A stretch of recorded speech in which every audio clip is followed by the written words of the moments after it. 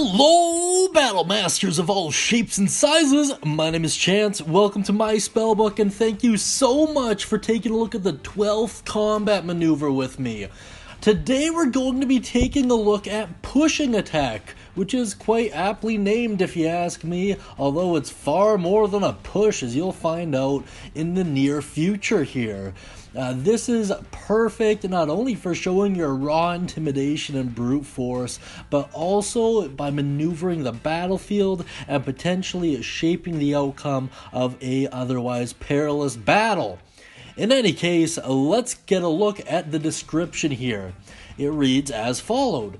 When you hit a creature with a weapon attack, you can expend one superiority die to attempt to drive the target back. You add your superiority die to the attack's damage roll, and if the target is large or smaller, it must make a strength saving throw. On a failed save, you push the target up to 15 feet away from you. Fantastic! A decent amount to unpack there though. Let's take it down to the overview section and go over it. When you boil it down, it's essentially when you hit a creature, expend a superiority die, add the roll to your damage, and on a failed strength save, the creature's pushed up to 15 feet away. A couple things I would like to point out here. First and foremost, sadly, it specifies it has to be a creature. What that means is you can't use it on an object and send it flying, although as a DM I would allow it personally.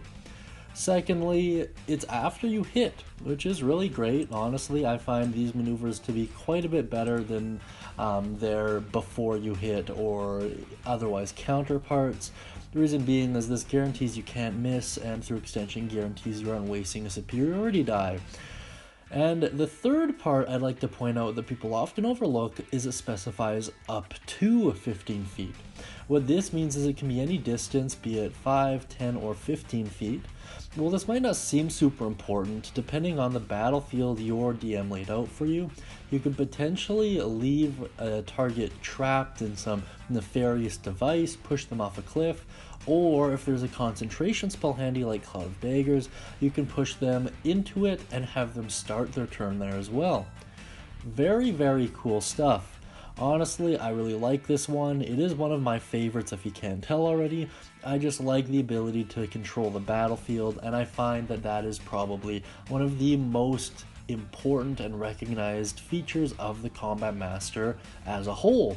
In any case, if you have any crazy ideas, cool concepts, or interesting stories involving pushing attack, please put them down in the comments below. I love reading them, I love looking into them, and I love chatting with you guys. Thank you so much as always, and happy adventuring!